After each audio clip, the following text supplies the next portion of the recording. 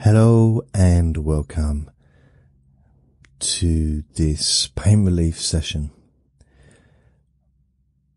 Please only listen when you can safely close your eyes, but also only listen or watch this video when you know the cause of the physical pain. It's very important to have a diagnosis for that. I'll give a slight example of a reason. So, for example, if someone had appendicitis, they didn't know it was appendicitis, and they decided to take the pain away or to reduce the pain. That could be a very bad situation for that person. So, make sure you know the cause beforehand. Also, if you're watching because you've got any kind of pains in your chest, seek emergency attention. Okay? Emergency medical attention straight away. Don't just turn this off and do that. Your health and well-being is more important than, the short-term reducing the pain. Yeah, but make sure you know the cause first. So I realise that's a bit heavy to start a recording on, but it's important. So there you go. Now, this recording, this session, and I've done hundreds, if not thousands hundreds of pain relief sessions over the years. I think thousands is a bit too much, but maybe hundreds. And they all come into different categories. You've got distraction, you've got where you change the physical sensation from one thing to another. So, and you've got other ones where it's basically relaxation. Because when you relax, your body relaxes, the muscles relax, and you basically just, to start with, you take the edge off. The edge off that physical discomfort is taken off. But the more you relax, the more comfortable you feel, and the more, not just physically, but emotionally. Because the thing is with chronic pain, and this is for chronic pain, not acute pain. For acute pain, see a doctor and get, you can use these recordings for acute pain as long as you know the cause. So acute pain would be like a broken bone. If you let's say you broke your hand yesterday and you're going to be in a lot of pain. That's just standard. You got painkillers, I'm sure. The pain will reduce pretty rapidly over time. It reduces really like every day. It's a little bit like, I don't know about your country, but where I live, yesterday was the equinox. So it's a 50%, 12 hours light, 12 hours dark. And now every day leading into the winter, we lose about 4 to 5 minutes of light.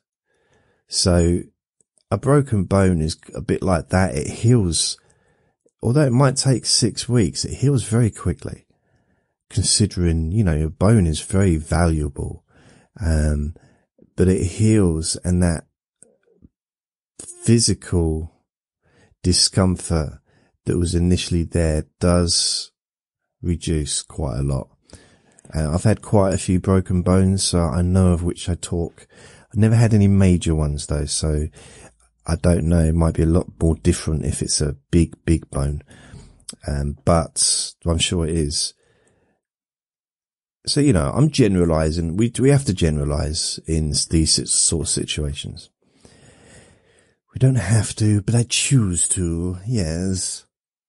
So, really, you can listen for acute relief because the relaxation side of things reduces the pain. And it is another thing, and this isn't my idea, but unfortunately I'm a little bit of a bookworm, And this is the idea from someone called Milton Erickson.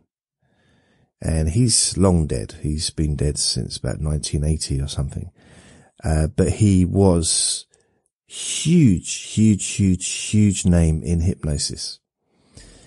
And when it came to pain relief, he said, you break it into three thirds. You've got remembered pain. You've got future anticipated pain. And then you've got the current pain that you're experiencing now. Now, those 3/3 make up the 100% of what you're feeling, because we're thinking about how we felt before, because generally human beings like to feel sorry for themselves. I know I do. And it's natural to sort of like think, oh, I felt this way yesterday, so I'm going to feel this way tomorrow. And it's going to continue. And then you think about how it was before. And this can be used, this technique, this idea of the 3/3, the past, the future, and now. It's the same with worrying. It's the same with stress and anxiety. And you know where I'm going with this. It's kind of obvious. Nothing you could do about the past. The past is gone. That's not relevant. As far as we can learn, if you've got, a problem with your hip or your leg, and yesterday you went and you had a food delivery, groceries from the supermarket. They delivered the stuff, but you helped the delivery person carry the baskets upstairs to your flat, to your apartment. Now, that's something that perhaps caused you a lot of pain, a lot of discomfort that you didn't need to have, because the reason you're getting a delivery is because perhaps so you don't have to carry stuff up and down those stairs. So you've caused yourself unnecessary discomfort. So you can learn from that, so that next week, the future, when you get that delivery, no matter how grumpy that delivery person may be, you let them be grumpy and you let them carry the stuff upstairs, because that's what you're paying the company to do. That's why you're having the delivery, because you're physically perhaps not able to do that yourself. Now, I talk about this because I have a similar situation. I have arthritis in my lower back, which causes problems. I'm physically strong enough to do stuff, but I feel it afterwards. So if I was to lift a lot of stuff now, so I could spend 10 minutes lifting stuff and carrying up the stairs, heavy bags of shopping, and then I could spend the next hour and a half in bed in pain, lying down, waiting for it to sort of recede. So it's kind of learning from the past, but the past is gone. All we have is an opportunity to learn from that, especially, let's say we're talking about pain, of course, to learn from that in the sense of, well, what can I do? What can't I do? So I like this idea of the 3/3. That's what this is, this whole recording, really. The 3/3. You get rid of the past. It's not valid anymore. Okay? You can't experience the past. You can't experience the physical pain from the past. That's gone. The future, the anticipated physical discomfort for tomorrow, that's not valid either, because that's tomorrow. That's next week. So when you focus just on that 1/3, which is now, this moment now, you've already reduced your pain by 2/3. So you've got rid of 66.6 whatever percent of the pain. So now you've only left with 33, let's say, percent.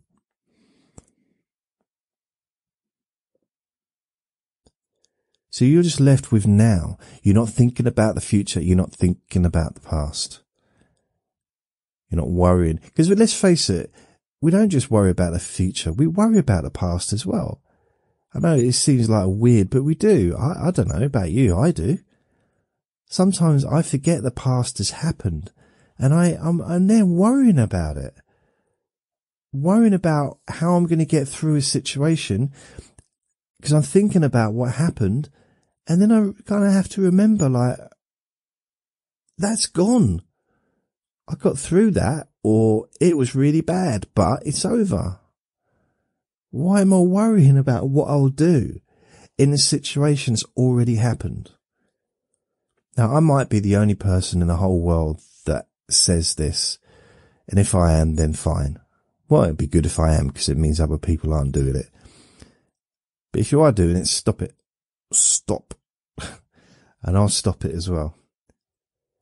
And then that worrying about the future. And this is something worth remembering as well. The power of our mind and the power of thinking about the future. And when you imagine, if you imagine, and we all do it at times, imagining, for example, for those with chronic pain, you imagine maybe you're going to be in pain tomorrow. That's the natural standard way of thinking. And I might imagine what it's going to feel like. And I know what it feels like because I've had it. This is here now, and it was there yesterday and the day before. And I can imagine. And I can feel rubbish about it. I can feel crappy, emotionally almost strained.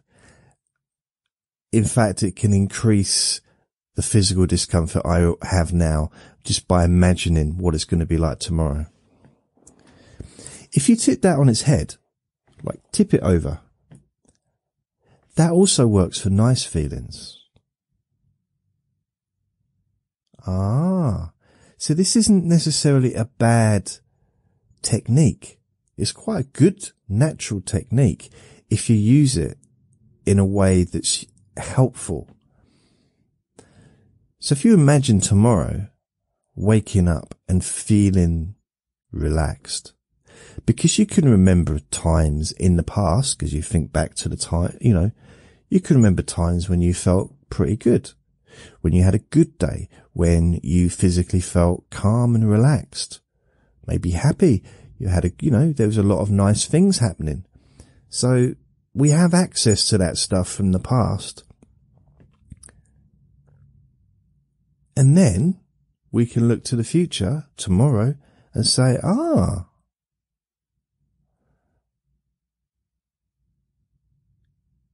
so if I think about feeling good, think about feeling happy, think and imagine myself really with physical sensations that are pleasant, having a good day, I will feel better now. And also there's that rehearsal. So the more you expect to have those feelings, the more likelihood of you experiencing that and feeling that way tomorrow because you've rehearsed it. It's like rehearsing a play, And some of you might say, well, it's in your mind. How can that be rehearsing? Me. Well, you know what?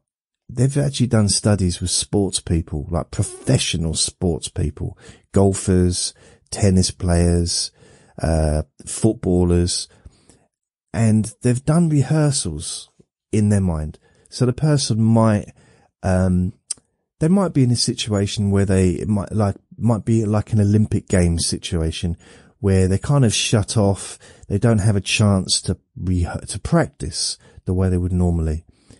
So they rehearse in their minds, using a psychologist and maybe a hypnotist, hypnotherapist.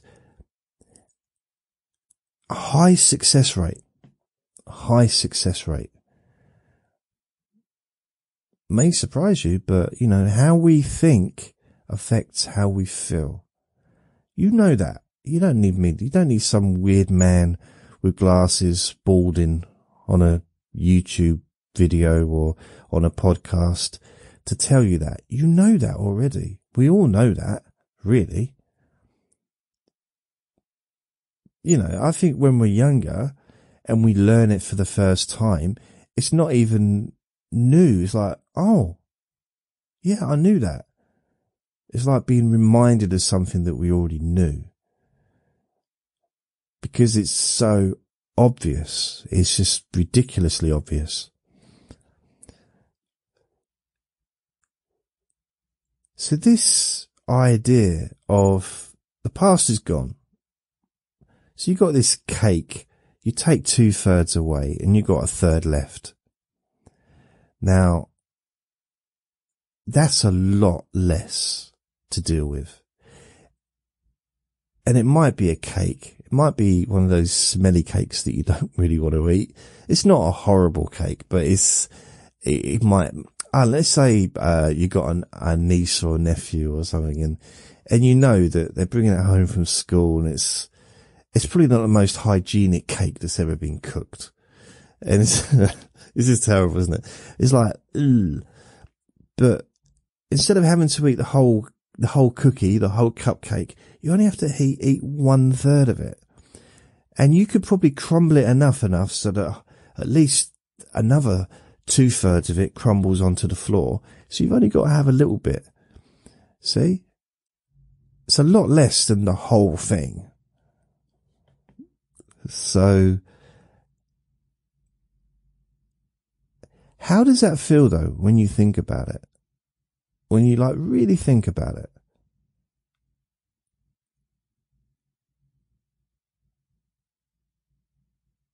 Only 1/3 to deal with. Past is gone, future ain't happened yet. We know that. You don't need me to tell you that. What, the future hasn't happened? But we act as if we know what's going to happen. We know what we're going to feel. Oh, I'm going to feel this way. Well, if that's the case, and you're going to rehearse how you feel tomorrow, and you're going to practice in your mind feeling physically and emotionally reacting to that feeling, now, why not rehearse feeling good, feeling wonderful, feeling energetic, feeling happy? Because it's all made up. It hasn't happened yet. It hasn't happened. So whatever you imagine right now about tomorrow is made up. It's all fantasy.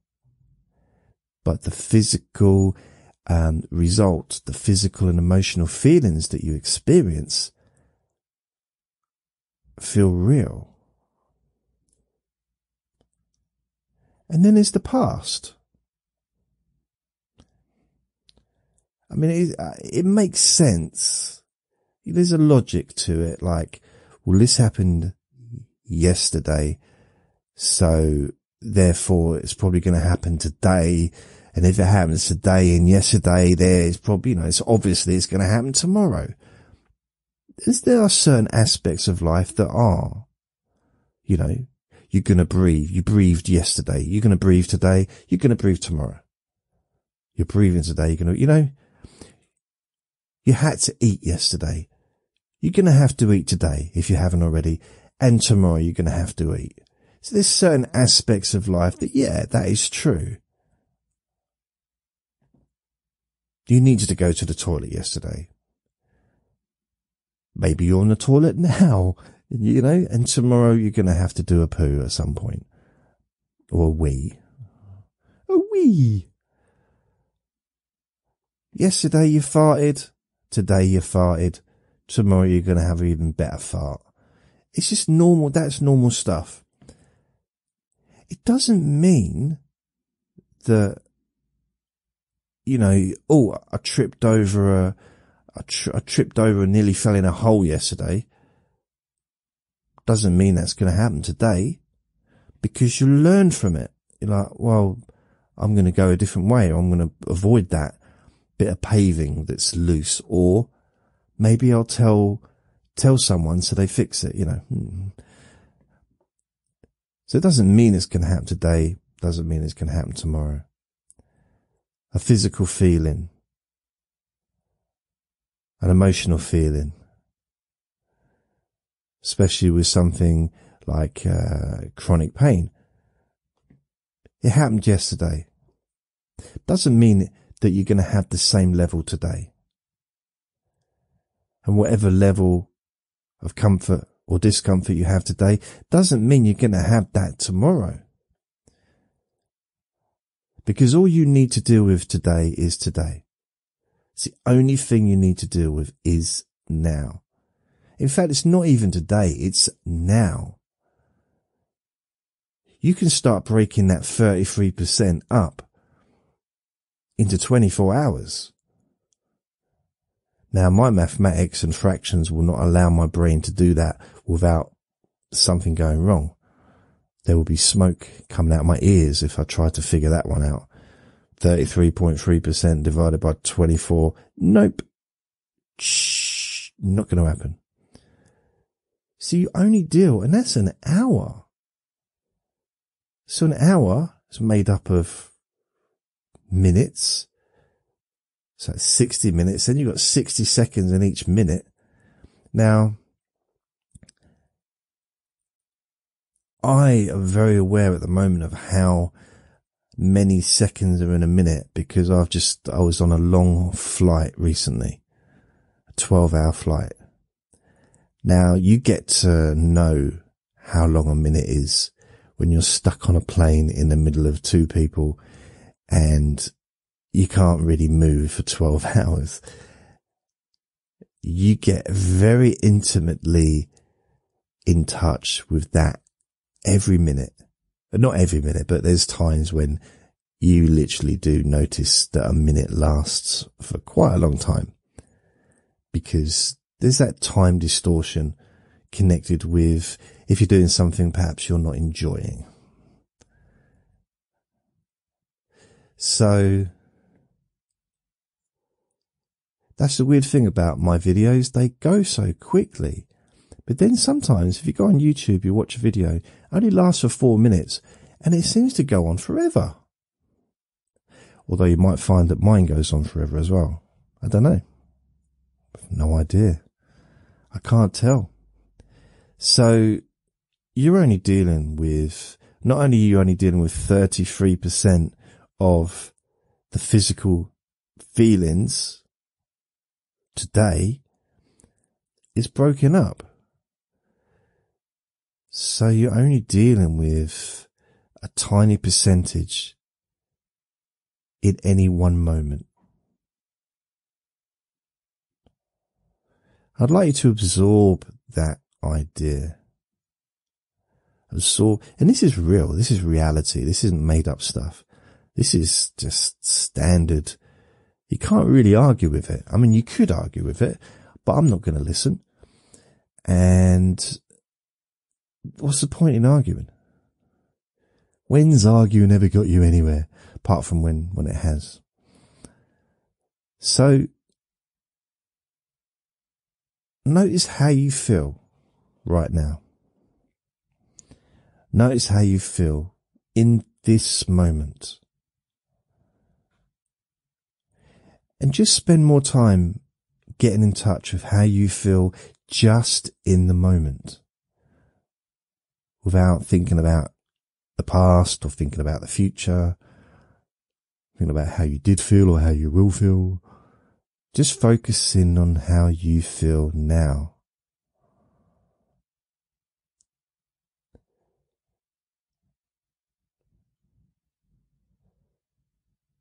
just being aware.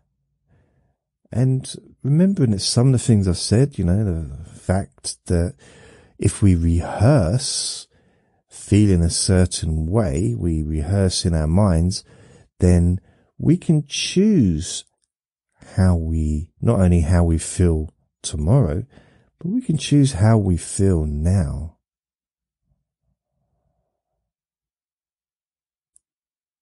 Because if you're rehearsing feeling good and feeling relaxed and feeling calm, feeling positive, you feel better. You feel more relaxed and more positive and more calmer and more relaxed and more able to realize and maybe have more of a sense of an ability to make changes within yourself that perhaps you weren't totally aware of.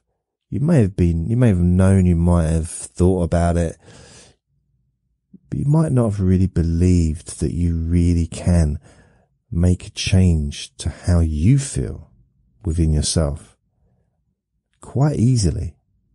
And I know that listening to someone like me waffling on can at times be useful, hopefully, because why I'm doing it.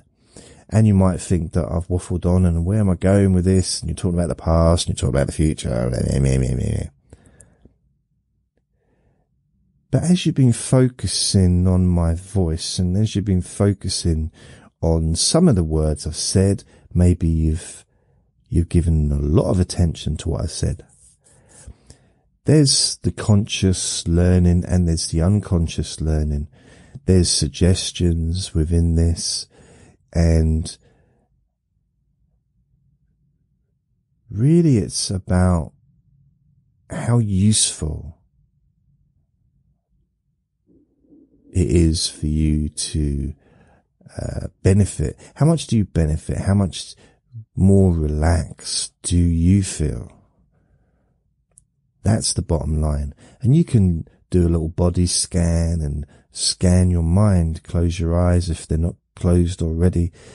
Just get in touch with how you feel and notice perhaps how you feel different to the way you felt before you decided to listen to my voice.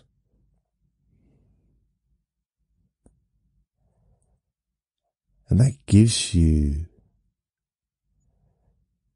more of a grounding, more of a sense of how you can make changes within yourself so that you can feel more comfort, so that you can feel more relaxed more of the time. Not just physically, but emotionally. Because when you physically feel more relaxed, you emotionally feel more relaxed. And then when you emotionally feel more relaxed, you physically feel more relaxed. And it's a continuous thing. It goes the other way as well. So when you focus on feeling more comfort, then that's what you're going to get more of. You're going to get more relaxation, more of a sense of peacefulness within your mind, and that trickles down into your body through your nervous system, relaxes your muscles, and allows you to have a more positive outlook on your life.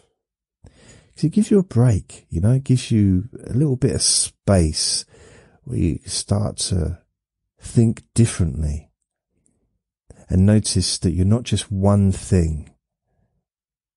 There's more to you. You're a creative human being with so many skills, so many things to offer the world, your friends and yourself. So many wonderful qualities that maybe sometimes you forget And it's worth remembering. In fact, I would say it's imperative that you remember. Now, I don't normally use words like imperative. I don't like to use words I can't spell. So I use important. I think I can spell that one. Yeah. Remember to get in touch with what an amazing person you are.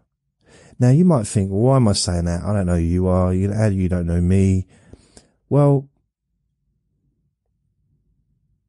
everybody has helped others. Everybody watching this video, listening to this podcast, has helped other people. Everybody. We've all made a difference to other people's lives. Sometimes, obviously, in a way that you can like say, well, yeah, I saved that person's life, or I helped them out financially, or whatever, gave them a job, gave them somewhere to live, gave them food. But sometimes it's on a smaller level that can grow. So how do someone might be walking into a petrol station and they're literally,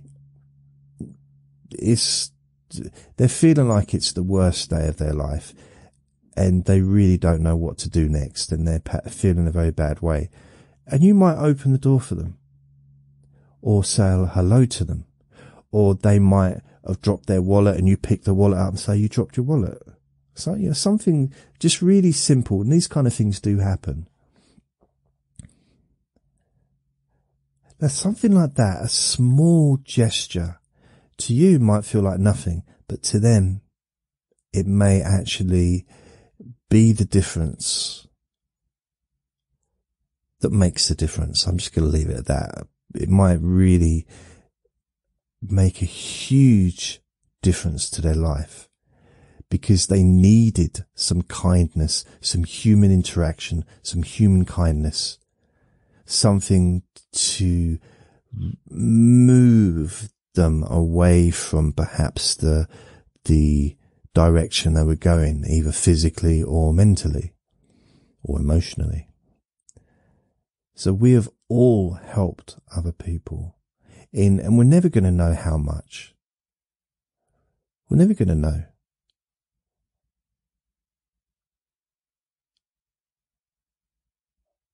So that's why I say that you deserve to be happy and you deserve to give yourself time and to remember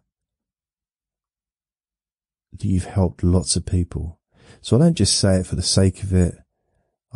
I've actually thought this through. I genuinely have. I can talk for an hour about this. And I have. And my stomach's rumbling, which means it's probably time for food. Yay! I'm going to have some scones.